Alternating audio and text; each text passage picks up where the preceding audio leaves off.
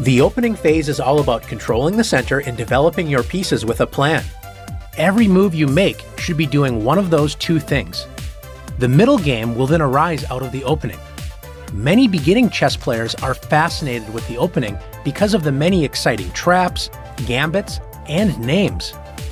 But in reality, you're better off not spending time memorizing openings, but instead understanding opening principles and then practicing your middle game and end game.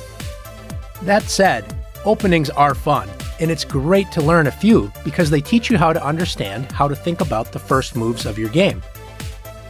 Let's take a look at some of White's most popular openings after e4. After e4, Black's most solid and straightforward response is e5. And after the typical knight f3 and knight c6, we're going to study three of White's most popular opening choices. The first opening begins with the move bishop to c4. This is known as the Italian game, or gioco piano, the quiet game. It is one of the most classical openings in chess. White develops the bishop to an open diagonal, placing pressure on Black's weak square on f7. White is ready to castle and bring the other pieces toward the center. Black often responds with bishop to c5, using the same ideas as White. This opening isn't as fast-paced as other openings that we'll study, but it is a solid way to develop your pieces to good squares and prepare for the middle game. After bishop to b5, this opening is known as the Ruy Lopez. It is considered more aggressive than the Italian game because White continues the attack on the e5 pawn by putting pressure on its defender, the knight on c6. Black's most popular option is the strange-looking a6, provoking White to capture the knight.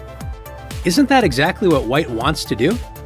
It turns out that White cannot win the pawn on e5 right away, so Black attacks White's bishop. If White tries to win the pawn with bishop takes c6, Black recaptures with the d-pawn, clearing open the diagonal for the light-squared bishop and also opening the d-file for Black's queen. After knight takes e5, Black has the powerful move queen to d4.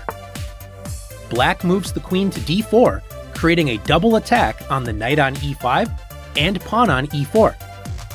After White brings the knight to safety with knight f3, Black plays queen takes e4 check. Black now regains the pawn with a good game. Since taking Black's knight does not win a pawn, White usually plays bishop a4, keeping the pressure on the knight on c6, and if Black attacks the bishop again with b5, White plays bishop to b3, entering the active a2 to g8 diagonal, focusing on the weak f7 square. The last of the three common White openings begins after d4. White advances a second pawn into the center, placing pressure on Black's e5 pawn and opening up lines for the queen and dark-squared bishop. This opening is known as the Scotch opening. It is an aggressive opening that puts pressure on Black's center right from the beginning of the game. Black should capture the pawn immediately with e takes d4, but sometimes Black plays d6.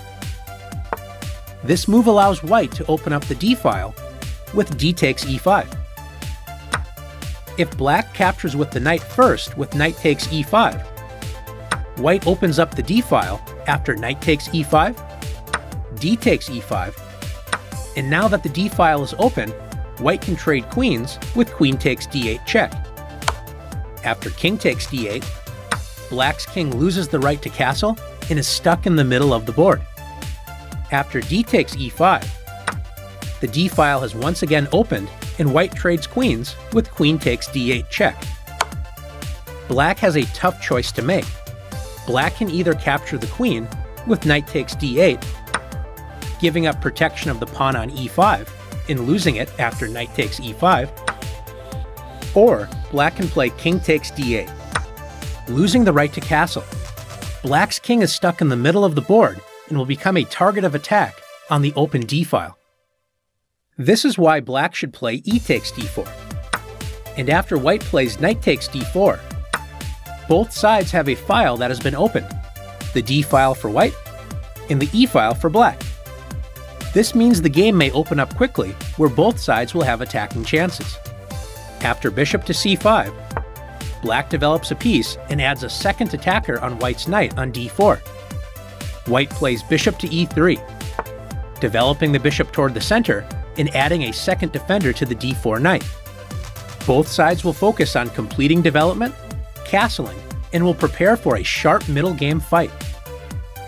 Now that you've learned some of white's most popular openings after e4, let's test your knowledge in the challenges.